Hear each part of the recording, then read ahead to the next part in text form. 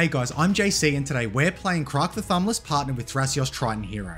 The goal of this Storm deck is to make many copies of various instants and sorceries to beat its opponents. If storming off with these commanders is something you'd like to do, then make sure to stop by the channel where we have a deck tech discussing all of the included cards as well as the overall strategy. Let's see if our opponents are ready for the come-in storm.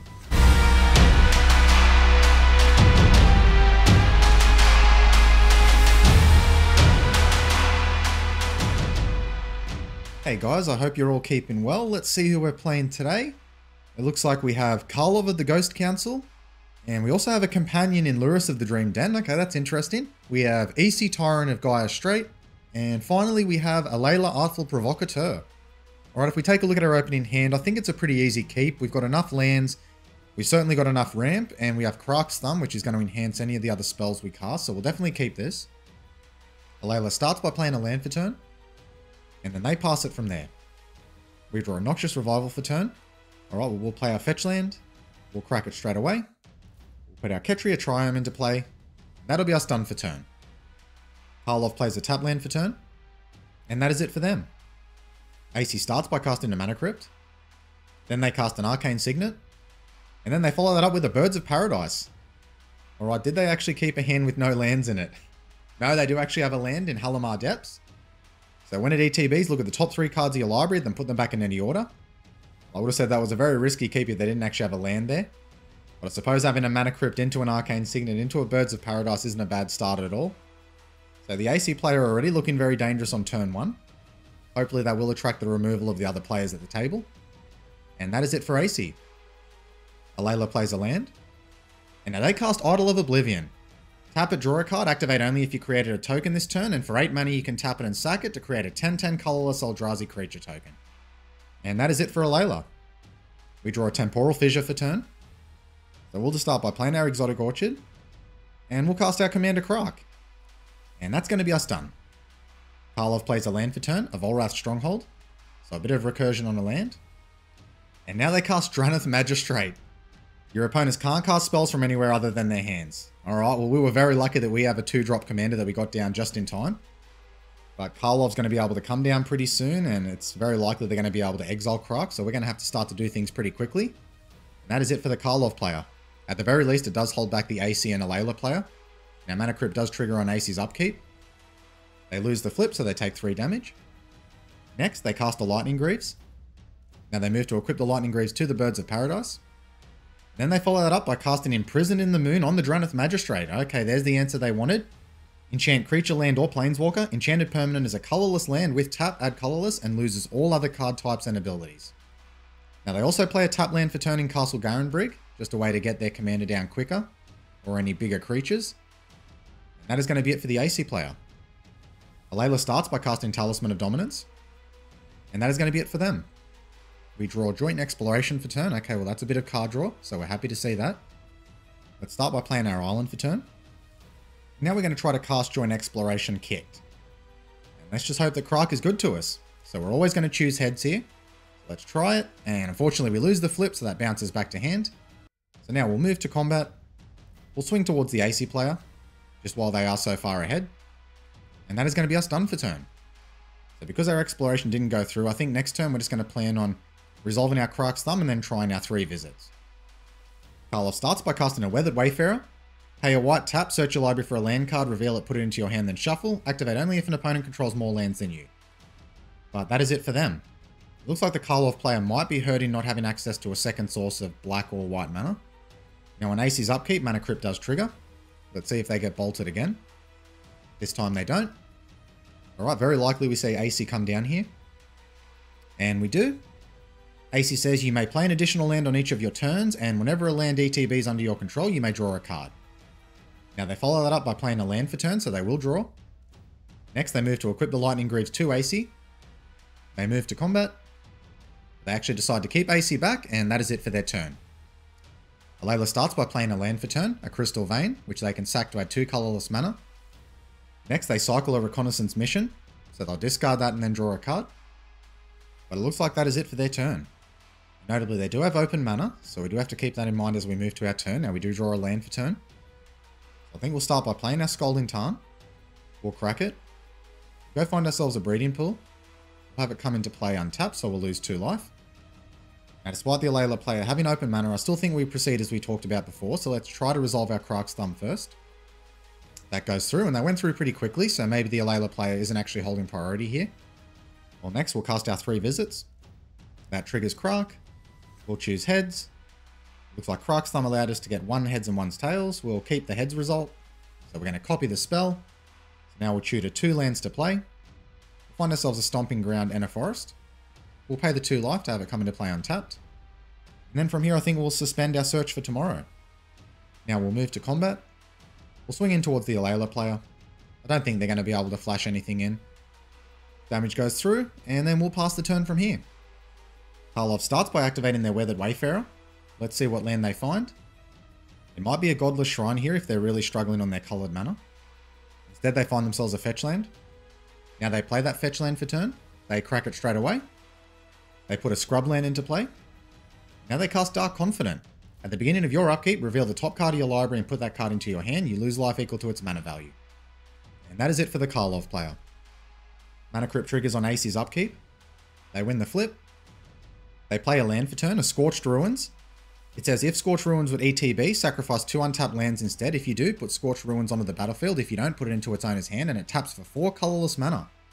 So they just sacrifice some lands there. It does trigger Aesi, however, so they get to draw a card. Now it looks like they're tapping out for a lot of mana here. Let's see what they play. That amount of mana, we might be in Eldrazi territory here. They actually start by casting a Shire, Soul of the Wild. A Shire's power and toughness are each equal to the number of lands you control, and non-token creatures you control are forest lands in addition to their other types. Because a Shire does come down as a land, that does trigger Aesi to draw a card. Next, they cast the Dryad of the Elysian Grove. You may play an additional land on each of your turns. Lands you control are every basic land type in addition to their other types. That is going to trigger Aesi, so they'll draw a card. Now they play a fetch land for turn, which triggers Aesi. Now they crack the fetch land. They put a land into play. They pay the 2 life so it comes in untapped. That triggers Aesi once again. Now they play another land for turn, which triggers Aesi. And finally, they cast Finale of Devastation, where X equals 3. Search your library or graveyard for a creature card with mana value X or less and put it onto the battlefield. If you search your library this way, shuffle. If X is 10 or more, creatures you control get +X and gain haste until end of turn. Alright, let's see what they find. We might see a Reclamation Sage come down here if they're worried about our Krark's Thumb. I really hope that's not the case though, because we have big plans for the Thumb next turn. No, they actually find themselves a Tireless Provisioner. Whenever a land ETB is under your control, create a food token or a treasure token. That triggers Aesi, so they'll draw a card. That'll also trigger Tireless Provisioner. They decide to make a treasure token. Now they move to equip their Lightning Greaves to the Tireless Provisioner. They tap the Provisioner down for 1 mana, then they move the Lightning Greaves over to the Dryad. They tap the Dryad down as well, and now they move the Greaves over to a Shire. Now they tap a Shire down. Then they cast Irenicus' Vile Duplication targeting Aesi. Create a token that's a copy of target creature you control, except the token has flying and it isn't legendary. So now we have another Aesi in play. They move to equip the Lightning Greaves to the new Aesi. Now they play a Myriad Landscape for turn. That's going to trigger Aesi twice and Tireless Provisioner once.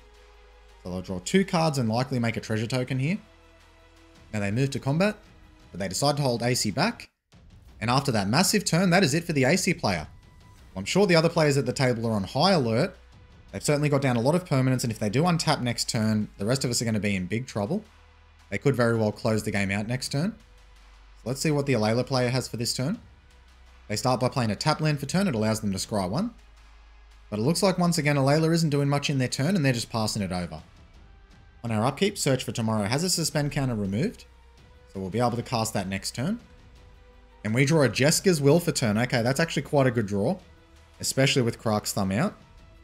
So I think that might actually be the play to start off with. So let's try to cast our Jeska's Will. We'll target the Karlov player here. That triggers Krark. We actually get tails on both of them, unfortunately. So that does really hurt. Alright, let's try it one more time and hope for the best. We'll trigger Krark again. And it looks like we have the Aesi player cast Pact of Negation targeting Jeska's Will. That doesn't completely undo us if we actually get a positive result here, but it will counter the original so it stops it from bouncing back to hand. We'll choose heads. We're going to choose heads to make sure it resolves. So that does go through. We'll keep the same target. And it looks like we get Anticipate, Bribery is a good one, and a land. Alright, so unfortunately because we did fail the first 2 flips, we don't have as much access to non-red mana as we'd like to be able to do a lot more. This turn could have been very different if that was the case. So I think we have to really try to slow down the Aesi player here as much as we can. So I think what we're actually going to try to do is cast Noxious Revival as often as we can, hoping to bounce it back to our hand. And then we'll actually cast Temporal Fissure and start bouncing some of their permanents. And depending on how high the count we get, hopefully that will be enough to at least slow them down. So let's try that. We'll cast Noxious Revival. We're going to target our Jeska's Will. We'll pay life to do this. That's going to trigger Krark. That's good. We lose the flip. It goes back to our hand. We're going to do the same again. We lose the flip. That goes back to our hand. Good. So the plan's working out so far. We're getting up a nice storm count. We bounce it back to our hand once again. Let's keep going. That comes back once again. So I'm going to keep going here as much as I can, and I'll save you guys a little bit of time. And once I actually finally win the flip, then we'll stop it there and we'll see how high that storm count actually is. You'll definitely be able to see it in the life total. Alright, so we finally won both of them, going down to 20 life. So Jeska's Will go back on the top of our library, which is really good news. Alright, so finally now we cast Temporal Fissure. We'll target Aesi here as the first target. That also triggers our Krark. We're going to try to put it back into our hand. That does go back to our hand, thankfully. And so it looks like we have a storm count of 10, which should actually be quite enough to slow them down. So let's start allocating all of these Temporal Fissures. We'll hit all their lands. We'll also hit their Arcane Signet. That actually causes one of the players to scoop. I'm actually really surprised there because we weren't targeting them at all, but I guess they're thinking because we have Temporal Fissure back in our hand that we're going to be able to do that again next turn. So it looks like Temporal Fissure's actually taken out one player and it's going to severely reduce another player. But after all of that, we're just going to pass the turn over. And it looks like we actually also have the Aesi player scoop up to that. Okay, so it looks like Temporal Fissure did its job better than we could have expected. So it looks like now we only have to deal with the Karlov player. Dark Confident triggers on Karlov's upkeep. Let's see what they reveal. Looks like they get a Mishra's Bauble. And they do start by casting Mishra's Bauble. Tap, sack it, look at the top card of target player's library, draw a card at the beginning of your next turn's upkeep. They crack it straight away. And they already know that we have Jeska's Will on top. Let's just hope they don't have removal for Krark here, because that's going to make it really hard for us with Tyrant of Magistrate in play. They activate Weathered Wayfarer. Alright, what land do they find here? Looks like they just find themselves a command tower. They play that for turn. And now they cast Leonin Relic Water. When Leonin ETBs, you may exile target artifact or enchantment, and when it leaves the battlefield, return the exiled card to the battlefield under its owner's control. Okay, well that's going to take care of our Krark's Thumb, so that's going to help them quite a bit. But we're definitely happy to lose the Krark's Thumb over Krark himself. And with Temporal Fissure, we can just bounce the Leonin Relic Water if we actually really need the Thumb back. Now they move to combat. They just decide to keep their creatures back. And that is it for their turn.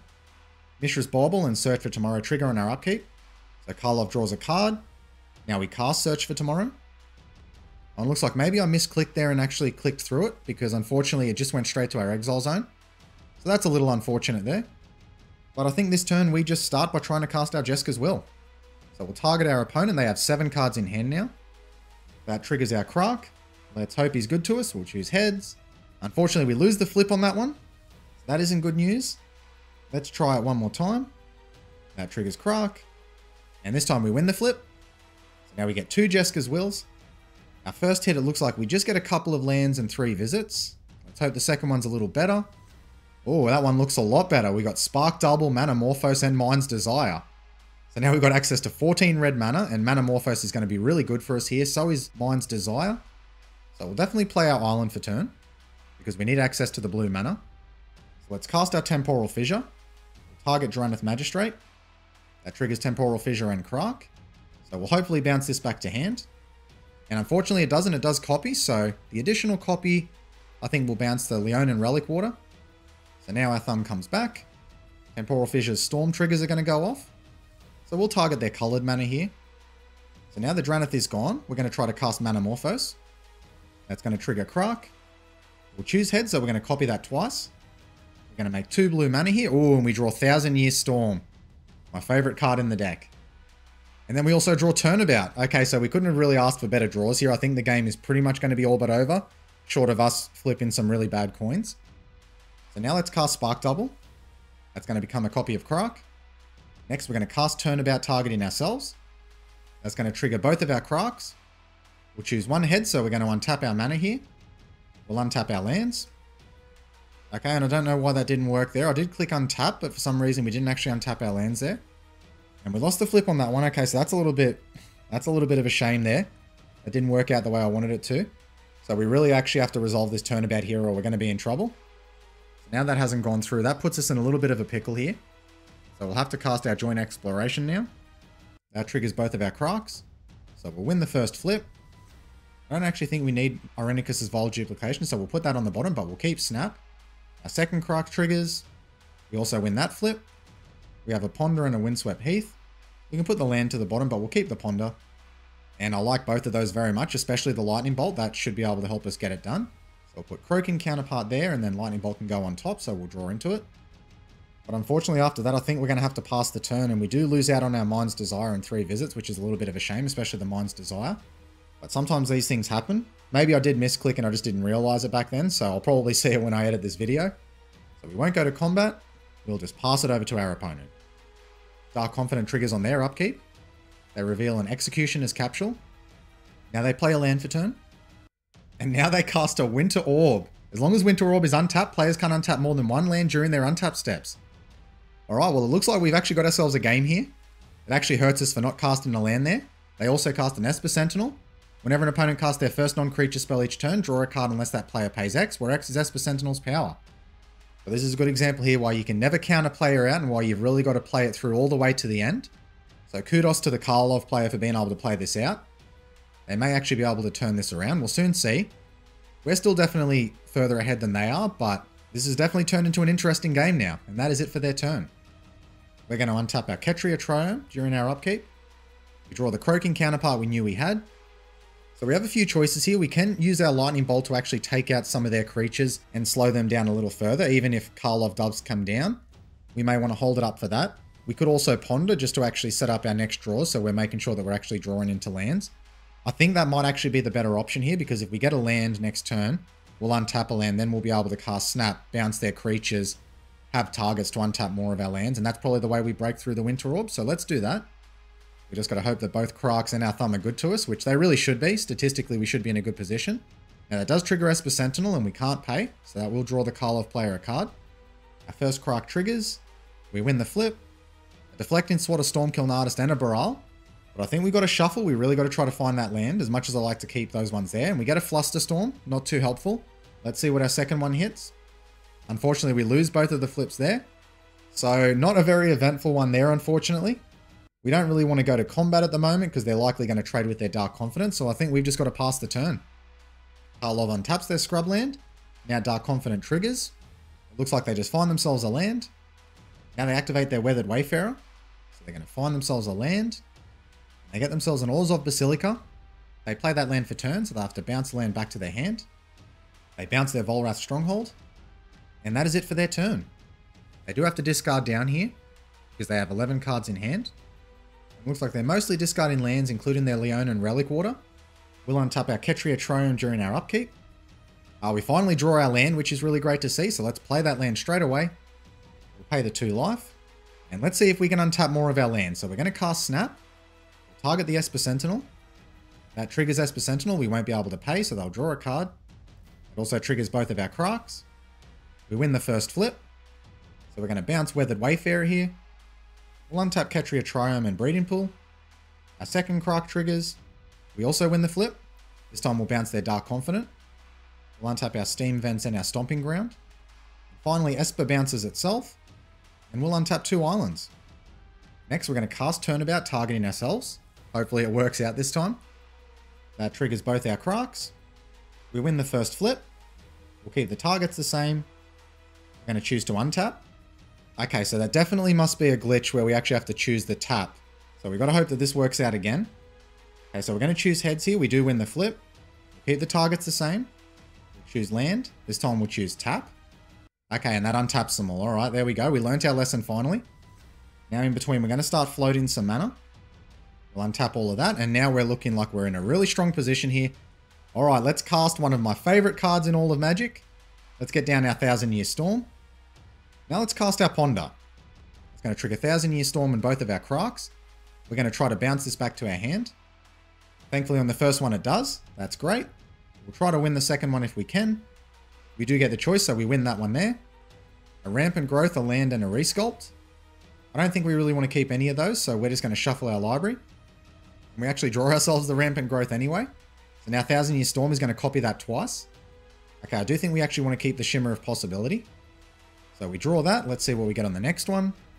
Just some lands. We don't want to keep those. We find ourselves you find a Cursed Idol. Okay, that's going to be able to make us a lot of treasure tokens. It can also destroy the Winter Orb. So I think we're going to have the game at this point here. So next, let's cast our Shimmer of Possibility.